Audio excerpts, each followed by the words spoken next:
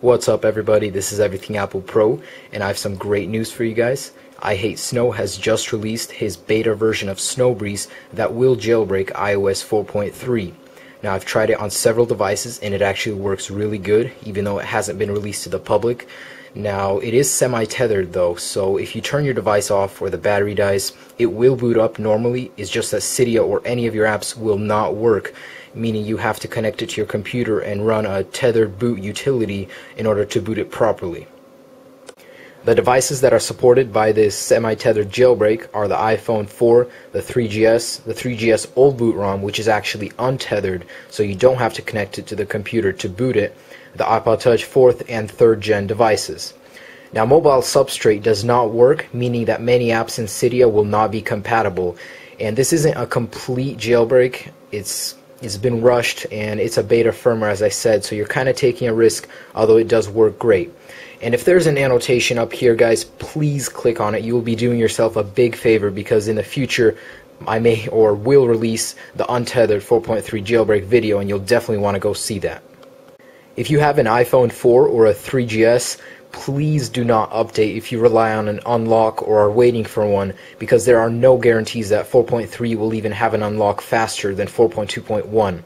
And if you are very impatient and you don't care about an unlock, this will preserve your baseband, so a future unlock may work on 4.3 and that baseband, but there are no guarantees, so I would just recommend staying on 4.2.1 with your iPhone right now and not risking anything in the future. Okay, so let's begin. Now on my desktop I have Snowbreeze 2.3 Beta 1, and I may add a link to the newer version of Snowbreeze if it comes out. And don't worry about this, this will appear after you run Snowbreeze. And make sure you have your 4.3 firmware also, and links will be in the description. There will be one link to my site where you'll find a more in-depth guide and links to all of these files that you need. Okay, so go ahead and run Snowbreeze. It should automatically run as administrator, and click OK and close credits.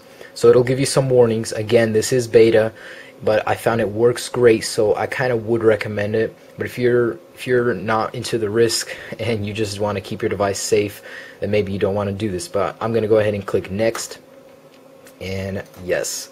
And now I'm just going to browse for my firmware. You could drag it in and it'll identify it for a bit. Okay, so I have an iPod Touch 4th gen, and I'll just click next and expert mode, next, and click on build IPSW and next. Now you can play Pac-Man, but I found it doesn't work. It's just a white screen. And it'll take a bit, maybe 10 minutes, so I'll be right back. Alright, so Snowbreeze has finished. Now we're going to make sure our device is plugged in, and go ahead and click OK. And we're going to be putting it into DFU mode, so get ready. Now we're just going to turn it off. And okay. Okay, so I'm pretty sure all of you guys know how to do this, but I'm just going to begin following the directions anyway.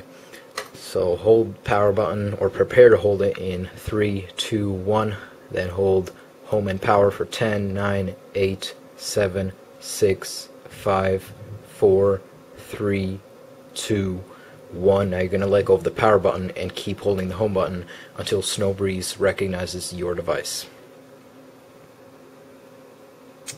Okay.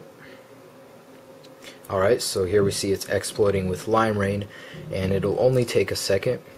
And there you go. You get this pop-up, so you're good to go, and you can click OK. Wait for it to clean up a bit. And okay, so you can go ahead and close Snowbreeze, and your device should be black. Open up iTunes. And now we will hit Shift on our keyboard and restore, and select the Snowbreeze and your device IPSW. Okay, and click restore. So now your device will begin to restore. It'll take about 10 minutes, and you shouldn't get any errors, guys. So this will only take a bit, and I'll be right back. Okay, so my iPod Touch has just finished booting after the custom restore, and we will now see Cydia on our springboard, and if you try to open it, it'll just crash, and that's because we haven't run our tethered boot utility yet. So go ahead and close iTunes, and you'll see a new folder called iBooty for 4.3 on your desktop. Open it up, and inside open up ibooty.exe and select your device, And when you click start, it'll ask you to put it into DFU mode, and I'm just going to do that real quick. 10 seconds, power and home, and then let go of power and keep holding the home button. It won't take long, and iBooty will begin exploiting in just a second. There we go. Now it's exploiting with LimeRain, and it won't take too long. Your screen will flash, and that's perfectly normal. It'll say booting up there, and now your device is just booting up like normal. Guys, I have been getting this screen a lot. Connect to iTunes when trying to boot it tethered. If you get this, just put it into DFU mode right on this screen while running iBooty, and it'll boot just like it should. Guys, one real quick note, you will have to run iBooty every time you boot your iPod or iPhone off or your battery dies, because every time you reboot it, the files are reset. So you'll have to do that in order to get Cydia and all of its apps working properly. So make sure to save iBooty on your desktop. There we go. So go ahead and slide to unlock, and now Cydia will be working perfectly fine. It just hasn't been set up yet. So thanks for watching this video, guys. This has been how to jailbreak your iDevice tethered on 4.3. Now take note, this is a beta video. Again, I will have a link somewhere up here when a newer version comes out, but this is temporary. So I really hope this works for you guys. Don't forget to comment, rate, and subscribe.